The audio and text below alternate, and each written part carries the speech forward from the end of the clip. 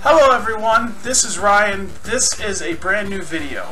This will be probably my last video of the year.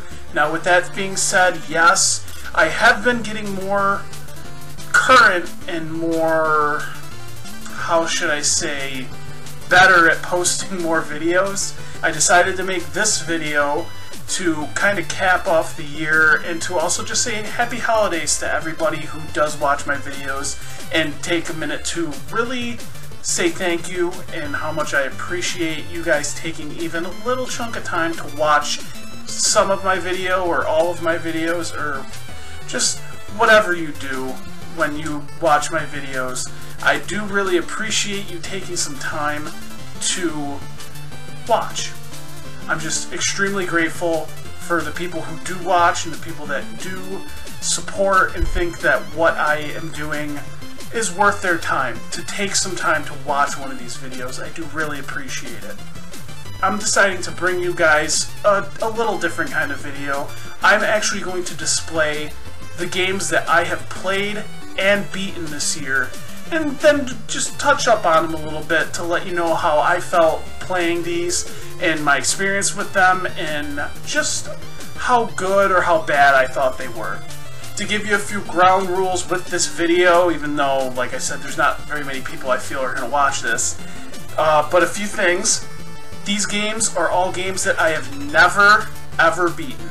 And I mean from back when I was a kid till now. I may have played them when I was a kid, but I'd never beat them. These are all games that I have beaten from beginning to end, not completionist by any means, but I've beaten them from beginning to end, and I've never done it before. And that's pretty much it. So, let's get to this list.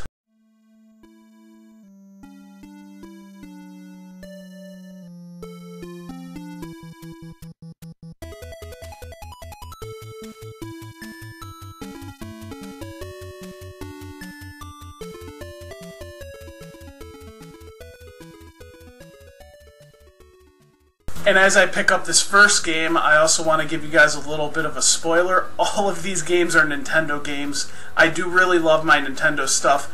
I haven't really taken the time to play very many other platforms. I default in playing Nintendo products.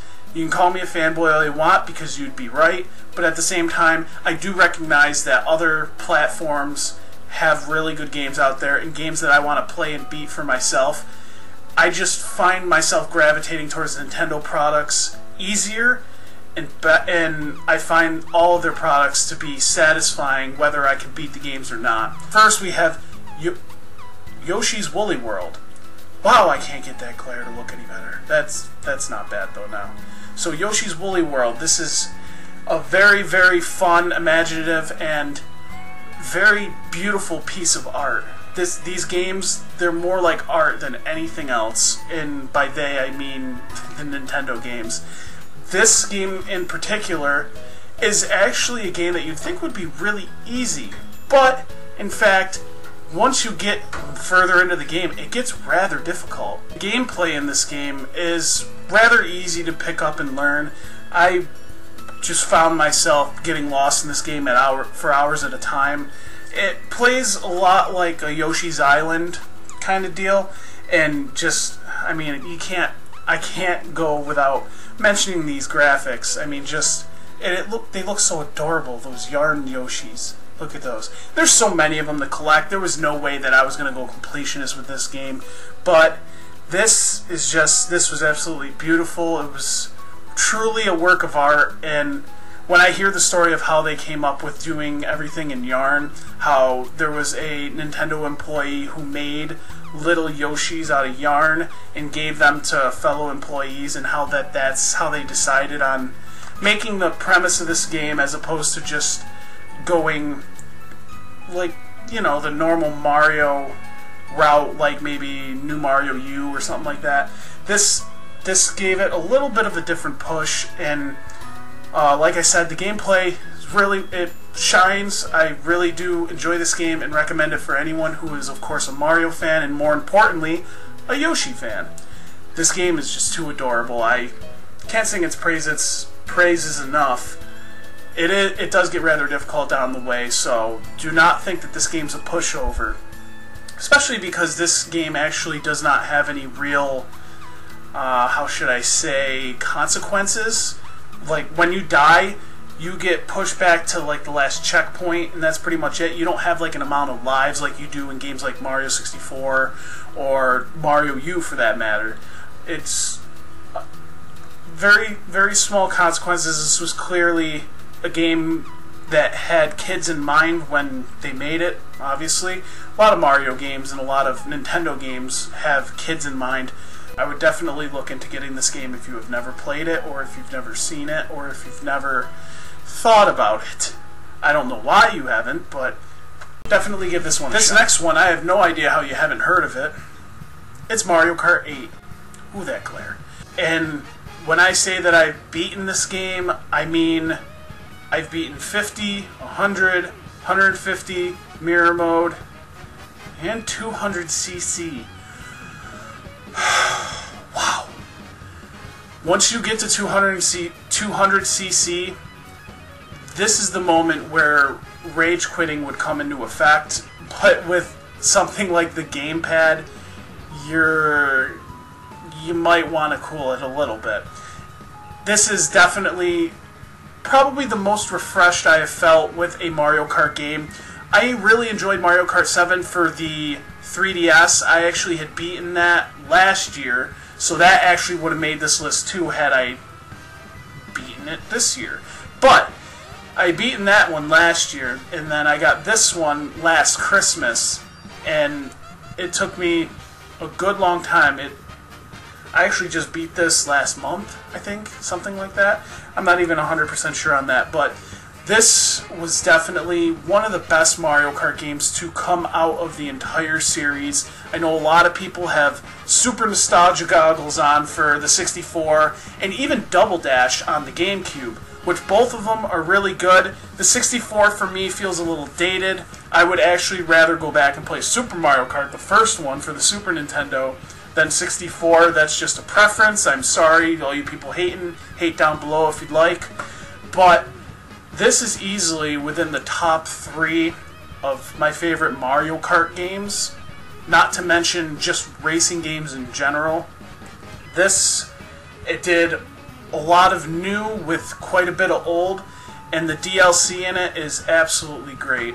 Which brings up a good point. With the whole beating the game, I actually did not beat the DLC portions. I did not count that because it was not day one released. You could say that was another rule to this video. I didn't really even think of that till just now. But the games as they were released day one, all the content that was released with them, I've beaten all of that. So the DLC content does not count with this one for me. I do plan on going back and beating all the DLC content. I just honestly have not bought it yet.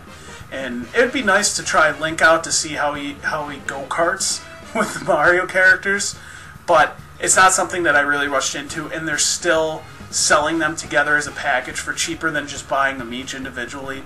So probably this before this year's up, I'll probably end up buying it. I just have been lazy about it, I guess. So, however, all the tracks in here, all the look backs to all the other tracks, and they were HDified, is how I'll put it. Absolutely phenomenal. It just another work of art in the way that they make these games better and better every year, and just all the different stuff that they do with it. It's absolutely great. Not to mention all the new power-ups and items that you can get. Just absolutely great. If you don't know what Mario Kart is, get out from under the rock and definitely give this one a try. Now, like I've mentioned, there have been a lot of Wii U games that I've beaten over this past year, but I did take some time and I played some other titles. I even got to a different Mario title. There's a lot of Mario games in this pile, I believe, but this is another really great game, and I'm counting it because, you know what, I'm going to show it right away. What I'm talking about is Super Mario 64 for the DS version of Super Mario 64. I have beaten Mario 64 for the Nintendo 64, and I've gotten Yoshi at the end, and that was probably one of my greatest accomplishments in gaming when I was a kid, was to actually get all 120 stars. Not a completionist again by any means, and with this one, I haven't even really gotten every single star there is in this, and not to say that I can't get 120. I believe I got up to 140, but then I beat Bowser, and that really was the end of the game, technically. I haven't beaten every single star, but I wanted to throw this one on the list, and the reason why is because this game actually is quite a bit different considering the fact that it is a remake of the old one. My gripe with this game has to be the controls. This game, it's different for quite a few reasons. One of the big reasons is because you don't even start as Mario in the game. You actually have to unlock him later, and then you get to play as him. You also get to play as Luigi. You also get to play as Wario as well. And they all have different techniques and different stats, I guess. And they make the gameplay different, more rich, but at the same time, the controls playing this, I played this in the 3DS though. I didn't even use the normal DS, I used the 3DS to play this. I do not recommend you play it on the 3DS with your little joystick there. This game just, it's very floaty, especially if you're playing someone like Yoshi. The controls, they can be kind of taxing. I pretty much, I think, played this an hour at a time when I did play it, or 20 minutes or so. I never really sunk in hours and hours into it in one sitting, and I couldn't. Part of it was because of the controls. There were some levels that it was easier to get through them. Maybe it was because I had played it before, but mostly in playing this game, especially towards the end, I had a difficult time getting through. All the Bowser battles felt pretty much the same to me. This really wasn't that bad considering what they were trying to do with it. I don't even know how many extra stars they had in here. Oh, 150, I think. Well, actually, I was close. I didn't get all of them, but I was close. That makes me feel a little better. I was sitting here thinking, I'm like, you know what? I didn't really get all the stars, so I felt bad putting it on this list. But at the same time, I was also feeling a little bit bad because I did beat this game, the 64 version, but the DS version does have a lot more to offer. It kind of feels like its own game. And as far as Mario 64 on the go, I do recommend you give it a shot.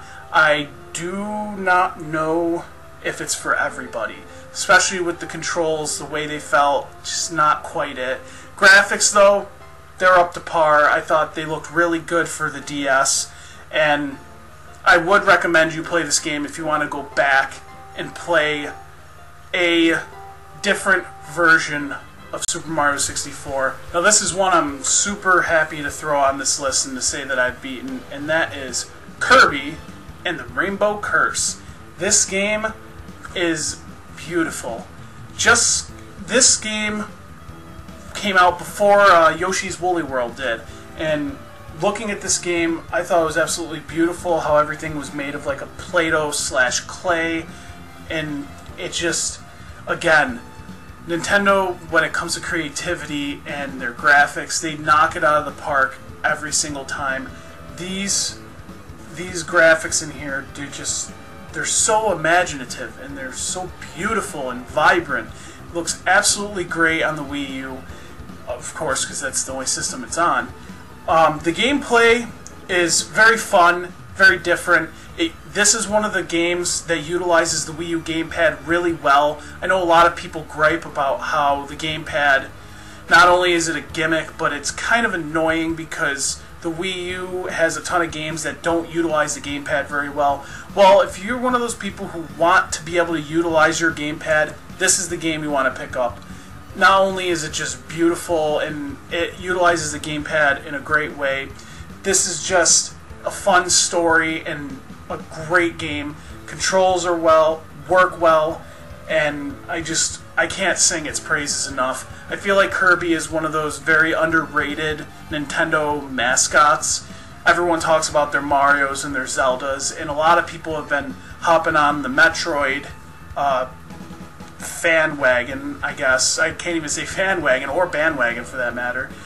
But Kirby is one that I think gets overlooked a little too often, and this game is just absolutely great.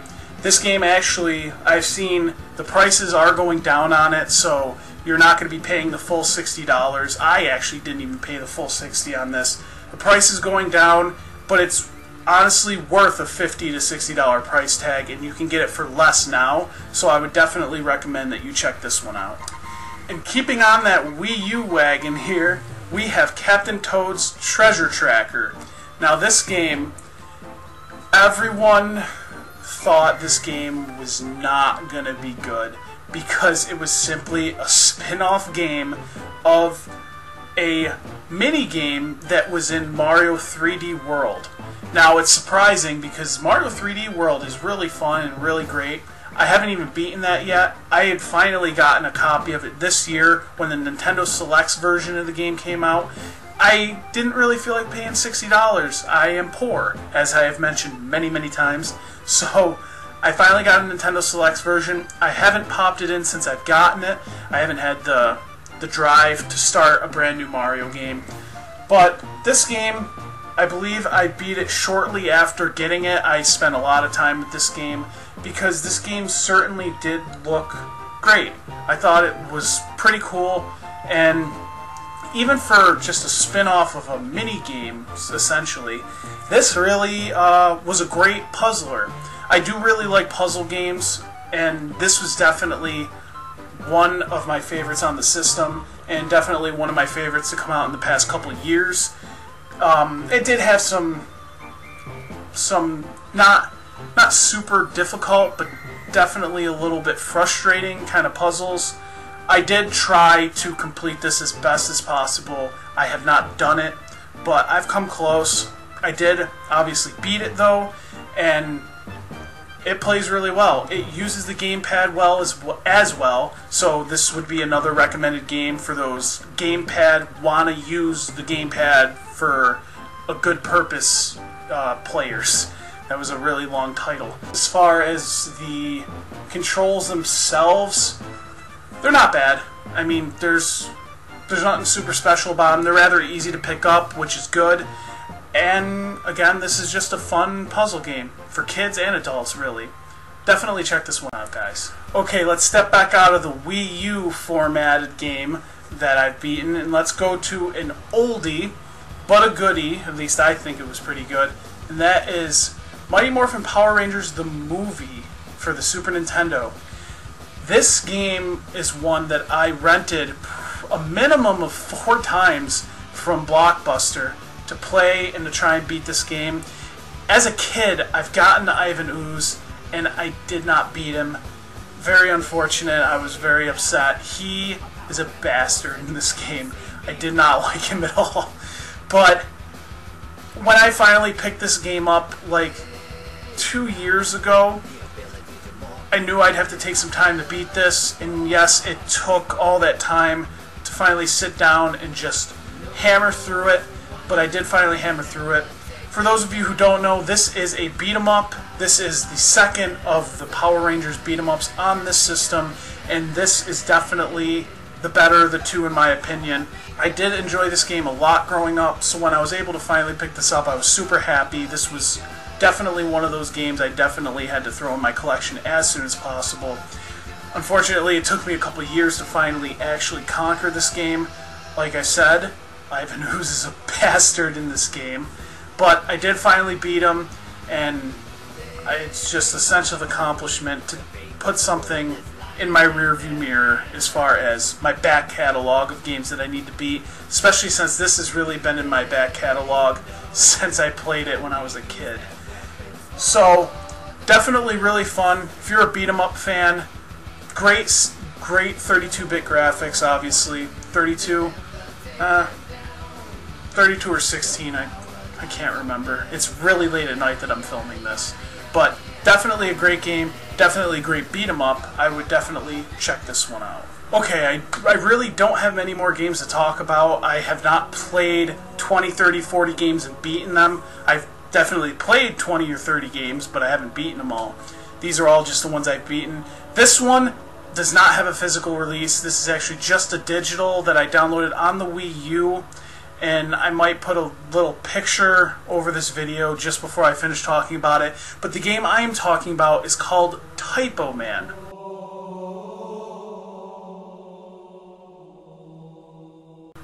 Now this game is very interesting.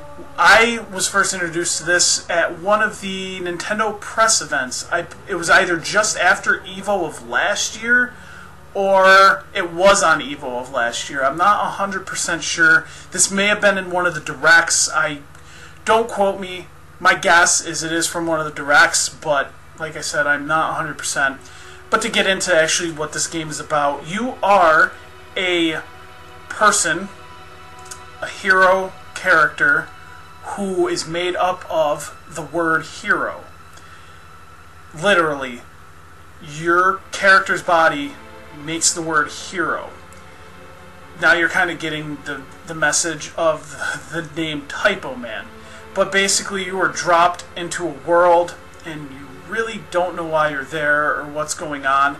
The one flaw I do see with this game, as far as its story goes, it's very vague and very broad. The one thing you do know is that it is still rather a simple plot. You are a hero, made up of the word hero, and you are defeating evil, pretty much, as you progress through the game. It is a puzzling platformer game. It can only be bought on the Wii U Virtual Console. As far as its graphic style, it is very dark. This game often reminds me of like Twilight Princess and Majora's Mask, the Legend of Zelda titles for you guys who don't know. They often remind me of that because they are very dark toned, and they're graphically beautiful though.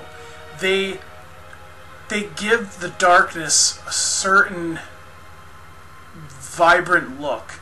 In this game, just a beautiful work of art. I think they did really well with this. It can be detailed and it can also be not so detailed every now and again. The controls are very simple. You control the hero of the game and you go around and you start solving puzzles. They're like word puzzles almost too. There's often places in the game where there's like a word bank, and when you go under the word bank, you can release letters and use the letters to make words, and then the words manipulate the world around you, which I thought was a fascinating and cool, different kind of puzzle game. It's a word puzzle game. This game is definitely one of the best Wii U Virtual Console games, specifically for just the Virtual Console. It's very fun. It's very beautiful. Once again, those graphics, very good, very beautiful.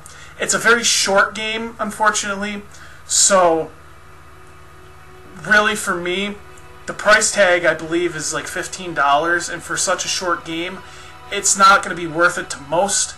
I personally waited till it went on sale because, again, I'm cheap. But this game's very fun. It makes you think a bit, but it's not super difficult. And it's definitely a game I would recommend you check out. I don't know if it goes on sale often or not, but when it does, it's totally worth it. Definitely give that one a try if you have a little extra money in the bank and you want a really great game for the Wii U. Once again, sticking to the Wii U, this is definitely one of my favorite games on the system. That would be Splatoon, and this game I have gotten hundreds of hours of play into within the past couple of years. This is definitely one of my favorite, newest IPs, and definitely one of my favorite Wii U games from Nintendo. The 4 versus 4 online multiplayer is great. I feel like Nintendo did it right as far as online play with this. It does have its points where you drop out of games. it can bother you from time to time, but it's never bothered me enough to where I could just shut the game off and say, fuck it, I'm not going to continue playing it. Controls are a little different. I've gotten used to them so well, though, that they don't bother me anymore. And for those of you curious who are big Splatoon fans, I am a big fan of playing the roller, and I have been very, very good at it. It's something, when I play characters in games like this, or like your dungeon crawlers like Gauntlet Legends, or games like Diablo 3, your MMORPGs kind of deal, I really like being that in-your-face character. I love the satisfaction of taking the roller, in this game specifically, and just bashing it over your head, just taking you right out. I get a sense of satisfaction in playing characters like that. And with this game, no difference there with being the roller. I absolutely love it. Again, the graphics, they pop out at you. This game is so beautiful. I feel like every single game I talk about on this list, I say the words, the graphics are so beautiful. I can't help it. Nintendo does really good with their art styles and all their IPs. This game is definitely no exception. This game is super vibrant, super great. The one-player campaign for this, it took me a while to really get into it. I did thoroughly enjoy it, and I did spend hours and hours on it. However, it was different. I guess I played a lot of the multiplayer. I was really looking for that online multiplayer experience with this one, and I got really excited to play it. But the first player campaign was definitely interesting and different. It has its own little hub worlds, and you go in to different worlds, and you you beat these certain levels. And the whole time, like with me, like I said before, I was big into the roller guy in this, especially online. And you can't be the roller when you do the online. You have a gun, like your Call of Duties and everything. I didn't really have a problem playing with the gun. I just had a lot more fun playing the roller. That's just personally. This game is it's so good. First player, I do recommend. It was a lot of fun. It just wasn't my thing at all times. There were times where I felt like it dragged a little bit. But in the moments where it was fun and interesting and it really made you work to beat it, it was great. It was a great experience. And the multiplayer for this is top-notch. If you can get through those couple of moments where you might end up getting dropped out or if the internet cuts, this is definitely worth it. This is probably one of the best multiplayer experiences I've ever had in my entire life, and you should check it out. I've only got two more. I'm going to try to talk about them quickly. It's going to be a little hard because one of them happens to be Star Fox Zero for the Wii U. I know what everyone is saying. That game is awful. Why did you beat it? Why even bother? I love Star Fox. I wanted to see this game through. Yes, this game is mostly just another Mario. This is like another Star Fox 64 HD remake, essentially. But fuck, it is beautiful. It is so gorgeous. And the people who don't think it is, you're wrong. I'm sorry. And I have to say that with a smile because I don't like being a dick, but you're wrong about this. This game looks so good. The Wii U knocks this one well out of the park, graphic-wise. As far as the controls, yes, they're not the greatest. They take a lot of time to get used to. But you know what? I'm a patient man, and I'm willing to learn controls, and I'm willing to take the time. Every single time that I pop this in, and I haven't played it in a month or two, it does take a minute to get back into the swing of them. But why is that an issue? I personally did not see an issue with that. Yes, it even gets a little frustrating from time to time, and some people want to just be able to pick it up and play and everything, but I enjoy the challenge as well. So I saw zero problems with this. Again, this game's absolutely beautiful. It does add a little more than what the original Star Fox 64 has to offer, and obviously a lot more than what the Star Fox on the Super Nintendo offers. This game, I think, is definitely worth it. This game will probably plummet in price if it hasn't already. I still think it might be $50, and a lot of it probably has to do with the fact that it has Star Fox Guard packed in with it, which I did play a little bit of that. I didn't beat that by any means. I got through maybe like 6 or 7 stages, and I needed a break from it. It is quite difficult, and with the controls, this game can be difficult at times.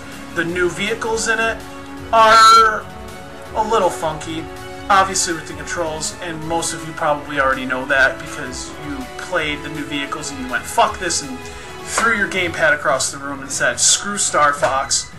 I didn't. I took the time and I tried my best to beat this game, and I did beat it. Andros was an absolute whore in this game.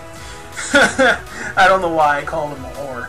This game is great. And as far as the controls go, if you don't like the motion controls, you do have the option to turn them off. I don't see why it's that big a deal. Graphics, phenomenal. Gameplay, great. Controls, could be better, could be worse. It depends on how you feel about motion controls. Platinum and Nintendo working together on this, they did a really awesome job. It was definitely a good in my book. And I definitely say, give it another shot if you're one of the naysayers, because you really don't know what you're missing. This is the last game I have to show you guys. Thank God, probably for most of you. This video is going to run a little long, but this is the last video of the year. I'm kind of making it count. The last game that I have to show you that I beat was for Nintendo 64. That is Banjo-Kazooie. This game I never beat growing up, and honestly, I think I only got through like the first 3 levels. They're a lot of fucking fun to play. All the levels in this are a lot of fun to play. Great rare game, great game, period. And this is a collectathon type game. It was definitely taxing to try and get everything. And I learned very early on that getting the musical notes is a big deal because you need them to open up the next worlds and everything. Obviously, great controls. I know a lot of people aren't a fan of the 64 controller. I really am. I thought it was really nice, and I don't mind pretty much anything about it other than the fact that it's a pretty lunky controller. But so was that original Xbox controller. Great 64-bit graphics, just absolutely beautiful. This great 3D world, Banjo-Kazooie, and the humor in it, absolutely great. I love when they add humor even to games that are supposed to be kind of serious. I don't know. It definitely had like a serious plot line. I mean, Banjo's sister gets abducted, so you have to gather all this stuff to try and beat Gruntilda and get her back. This game had a lot of levels that were big and vibrant and beautiful, but then they also had some of the dark moments and stuff like the swamp level. Even the one with the pirate ship, I can't remember what it is. Leave that down below, I forgot the name of it. But graphically beautiful, controls really well. I really enjoyed the controls for this game. Very easy to pick up and play, really. If you are a person who likes to complete games more than just beat them, and even if you're beating this game, this one will take you some time because you need the musical notes, and you need all the puzzle pieces, obviously. Definitely a collectathon game. It's going to take you time, so if you have the time, this is a definite recommend for the system. And I'm pretty sure you might even be able to get this on the Wii U console. Give it a shot on there as well. Definitely worth your time. I am winded, but that is the end of this video. These are the games that I've completed in 2016. It doesn't look like a lot, but I definitely put a lot of hours into them. I took my time. I appreciate exactly what each of them had to offer, and absolutely beautiful. I really wish there was a physical copy of Typo Man. I keep looking back at that, and I'm like, where's Typo Man? Oh, it's not up there.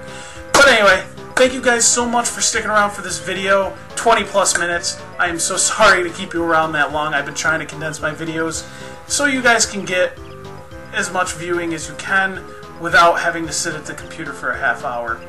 Which it's probably a half hour at this point. I'm sitting here spitballing 20 minutes. No, it's probably like 30, and I apologize. But thank you so much for sticking around if you made it this far. Hit that like button if you like this video, obviously. Comment down below. Tell me some of the games that you finished or even completed this year. I would love to have conversations with you about it. And of course, if this is your first video, please hit that subscribe button. I love talking to everyone here out in the YouTube world. Positive, negative comments down below. I already mentioned that. I'm going to get out of here. Everybody, have a great holiday season, and I will see you in 2017. Take care.